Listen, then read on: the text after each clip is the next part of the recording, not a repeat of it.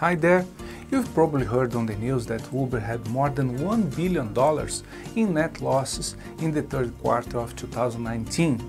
The second quarter was even worse for the company. There was a $5 billion loss and a record low revenue growth. To make things even worse, Uber was banned from operating in London, its biggest market in Europe. But after a slight decline, the firm's shares increased in value again, and investors are bullish about the company's prospects for next year. Now, you might be wondering how this is possible. What makes a company that is losing money still be seen as a good investment choice? It seems that managers and investors are not just paying attention to recent outcomes. Instead, they are looking towards something more important: the company's future. You may ask yourself, how does one do that? How to manage the present and the future at the same time, using BSC and other known financial criteria analysis? Stay tuned for this discussion with us.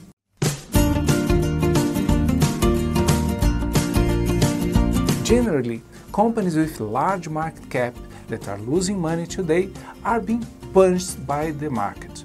But Uber has a very different story to tell. It entered a new industry and is working towards future goals, setting out a solid foundation for long-term margins. I agree that when it comes to traditional companies, let's say Walmart, they might seem more attractive if their better-than-expected results in net profit, revenue, and return on invested capital. But traditional valuation metrics may not be applicable in all cases. The public market landscape has been through many changes, and now investors favor risk takers and cash burners. There is no doubt that financial KPIs are crucial to answer the question: are we financially healthy from our shareholders' perspectives? But in the digital world, companies cannot rely only on analyzing a company's assets and liabilities. Doctors Robert Kaplan and David Norton offered us an interesting and useful management framework, the Balance Scorecard, also known as BSC. As the name speaks for itself, it helps balance out financial measures with non-financial ones, such as customer performance, internal processes, and a growth and learning perspective. Let's go through each one of them now. First, the customer perspective focuses on the satisfaction of our clients, trying to answer the following question: how do our clients see us? This aspect can include specific measures that track competitive and strategic efforts in both customer and market segments. This information is collected to gauge customer satisfaction with the quality, price, and availability of products and services. Talking now about the internal process part, it shows how well the business is running and answers the following question: what is our company good at? This perspective can also analyze any possible gaps, delays, bottlenecks, shortages, or waste. And finally, the growth and learning perspectives. They look at people, their skills, their training, and future opportunities. All those perspectives are aligned to companies' general strategic objectives. To get everyone on board in implementing the strategy, companies must share their long-term vision with all employees. Each of the framework's components should be communicated to every business unit within the company. This way, BSC fosters a shared understanding of an organization's vision of the future by aligning the day-to-day working process. What makes BSC so efficient and attractive for companies? Well, BSC promotes a more comprehensive approach that leads to long-term growth opportunities, whereas relying only on financial measures will boost business in the short term. Let's see how it works in practice now. Take a look at Uber, the world's biggest ride-hailing business. The company was once seen as the most feared startup and went public in 2019 with a massive IPO.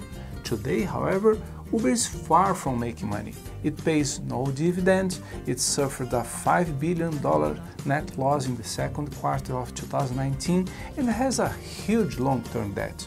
Still, some investors are not being scared away. They believe Uber shares are worth buying for a simple reason. The company's success story goes beyond traditional financial KPIs requirements and expectations of business performance. From its very conception, Uber took a strong position regarding its seamless customer experience.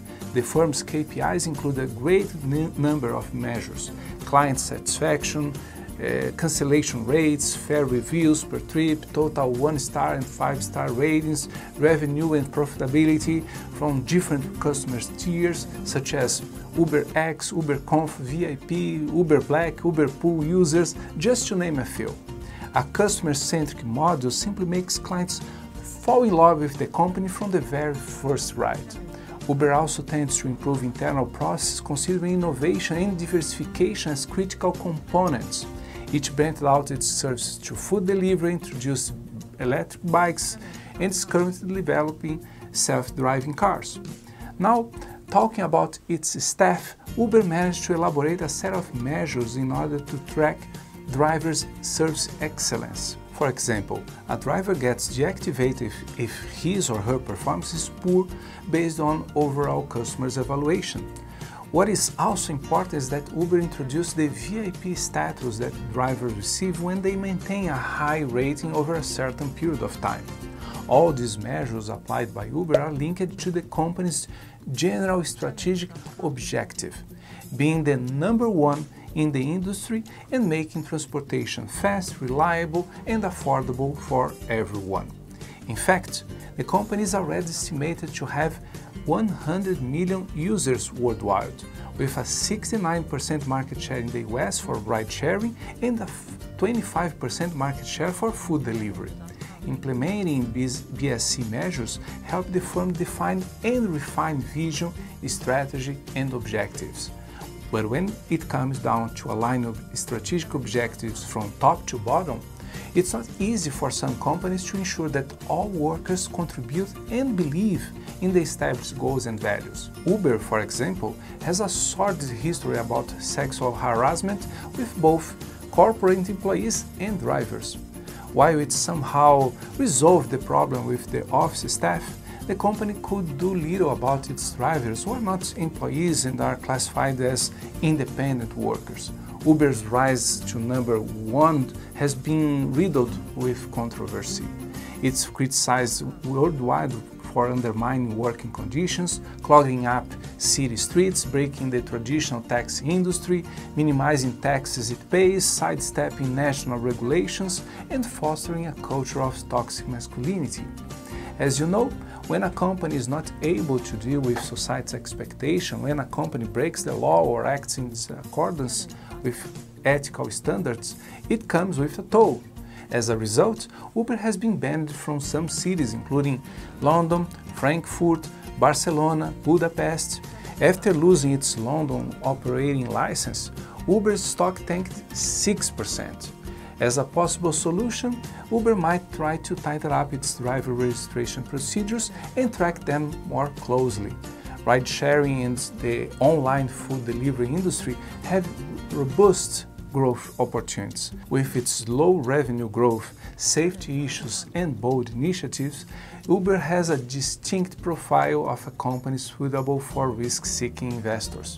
For those who are dissatisfied with the amount of money Uber is losing, there are other stocks to consider, such as Home Depot, Colgate, Costco, Best Buy, or Walmart, all with historical growth stability and increasing sales.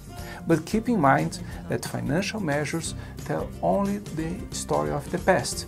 It's a story for industrial-age companies with long-term capabilities and customer relationships were not critical for success.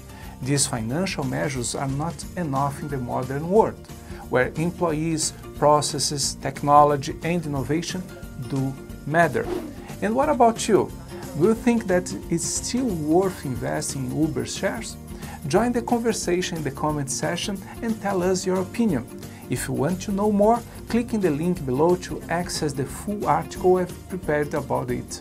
See you next week here at the Americas Business Channel with another business case and great managerial ideas for you to boost your career and successfully grow your company.